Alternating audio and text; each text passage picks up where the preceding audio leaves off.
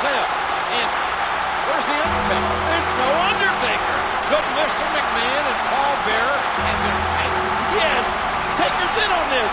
He's left Austin to get the hell beat out of him in that cell. Is this part of the conspiracy? Is this a plan that the Undertaker has concocted with Mr. McMahon and Paul Bearer? Or did something happen to the Undertaker?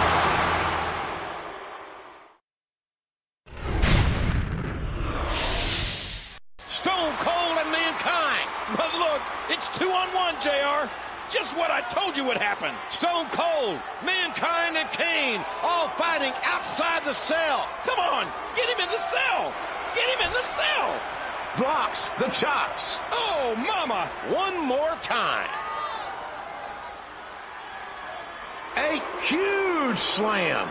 Wow, what a suplex. Atomic drop. Stone Cold reversed it.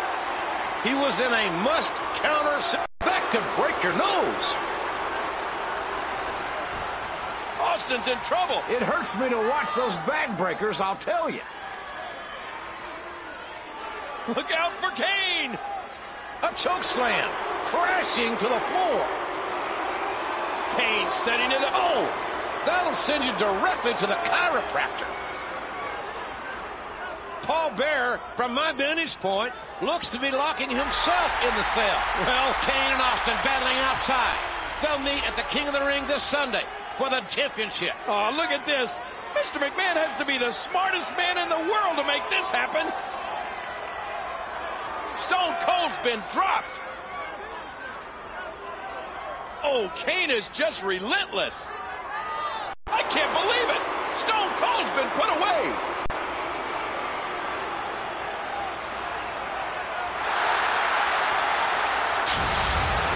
Wait a minute. There's the Undertaker. How did he do that?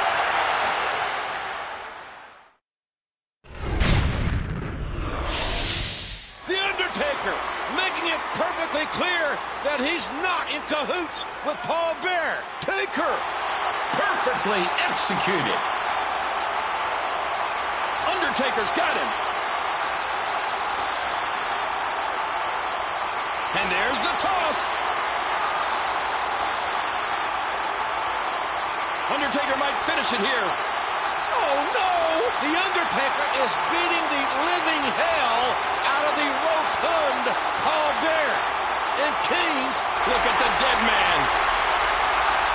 And the dead man hits the choke slam. Big opening. Kane is desperately trying to get in and save and protect his daddy. Poor Paul Bearer can't get out. The damage is being done to Paul Bearer. And Kane is ripping